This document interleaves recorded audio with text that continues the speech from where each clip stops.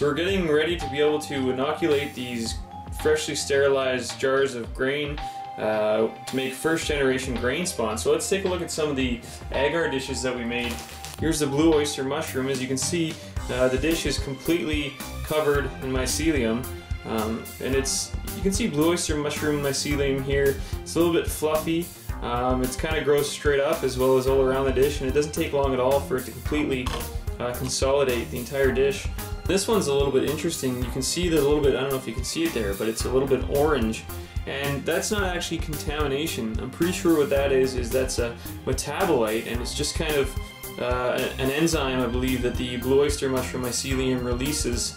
Maybe if it is trying to fight some contamination, or just as it kind of gets older on the dish, it starts to release what we call a metabolite.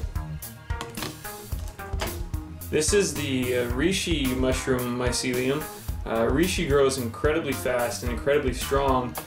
Here's another one, and you can see, looking at the Reishi, how uniform it is and how just stark white it is. The other thing too is Reishi mycelium is really tough compared to blue oyster, or any oyster for that matter. It's actually even hard to cut through with a scalpel. Now for something completely different. This is some lion's mane mycelium, and you can see there the lion's mane is obviously a lot slower growing. You can barely see that it's moved throughout the dish at all. And actually lion's mane, when you look at it, it grows these little kind of glacier-like formations, but it doesn't grow necessarily just straight out like the other myceliums. It'll kind of grow straight up off the wedge, and it'll form, yeah, these little glacier-like formations. And it looks like the lion's mane is pretty much fruiting already on the inside of the dish with these little tiny fruits. And that's kind of how lion's mane will look when it's growing through your spawn as well. It'll be wispy in some areas, and it'll be really strong in other areas. Now here's some king oyster mycelium, and as you can see, it's probably more similar to the blue oyster.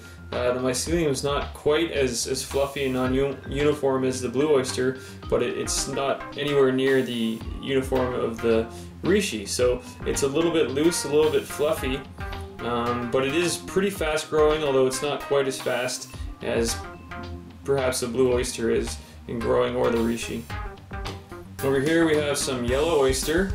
As you can see here, it's also pretty non-uniform, kind of just growing all over the place. I think on this particular dish though, I had a wedge that dropped here and also dropped over here because I pulled it out of a culture slant, didn't get a perfect wedge, so it started growing kind of all over the plate.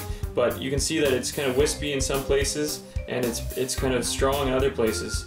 So that's your yellow oyster mycelium. Pretty fast growing as well, just about as fast as the blue oyster. Here we have some elm oyster mushrooms. So this is just a tree oyster. You can see it's quite a bit slower than the other oyster mushrooms.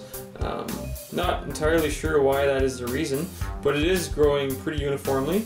And this one I'm going to probably let grow out a little more before I transfer it. And here we have some Shiitake Mycelium. So you can see it looks like just kind of one ball right in the middle of the wedge where it's kind of fluffed out. But actually, if you look closer at the plate, you can see that it's kind of thin and wispy, but it's worked its way almost entirely throughout the plate. So these have only been on agar for about 11 days now, but the shiitake has almost worked its way through the plate, even though you can't really see it. So shiitake mushroom mycelium will kind of be wispy at first, and it'll eventually consolidate thicker, and it actually eventually turns brown if you leave it on the plate long enough. I also just want to show you what happens when it doesn't go so well. This is some wine cap mycelium, and as you can see, nothing much has happened. And what this tells me is that the culture has died. It either was in the fridge too long, or it was subjected to some conditions that it couldn't overtake. So as you can see, it's been like 11 days and there's absolutely no growth whatsoever coming off that wedge. And if you look at the rest of the plate, it's completely clean, so we know it's not necessarily a contamination issue. It was just an issue with potentially a dead culture.